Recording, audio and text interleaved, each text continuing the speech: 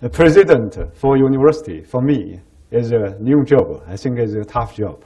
Many students, many professors.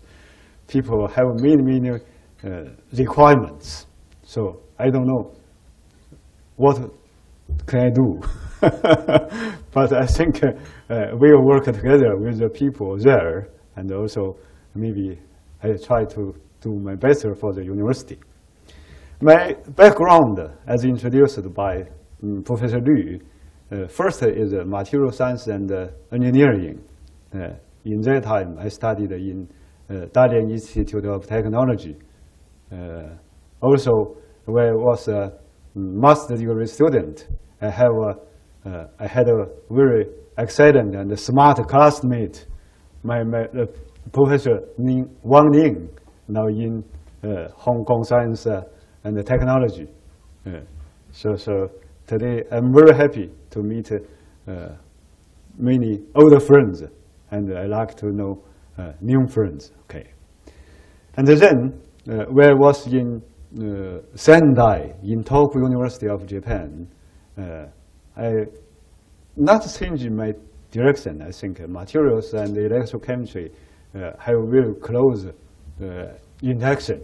So in that time, my background, my major study topic related to electrochemistry, in particular to the interfacial electrochemistry, by using a scanning prober microscopy.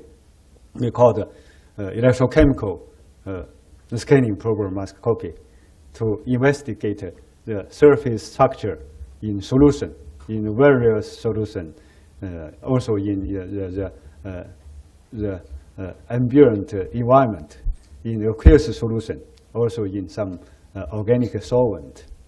So from that time, we developed a new technology, and also we try to understand the surface structure between the solid surface and the solution.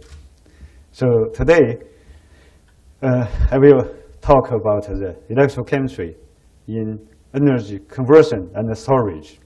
I will mention a little bit about electrode material preparation, and then I will talk about the interfacial structure revealed by electrochemical SPM technique. Here, you see, I still use the Institute of Chemistry, Chinese Academy of Science. This institute is located in Beijing, just near Peking University and Tsinghua University. People call there is a gold triangle in chemical research. So I will give a brief introduction about this institute at the last of my talk.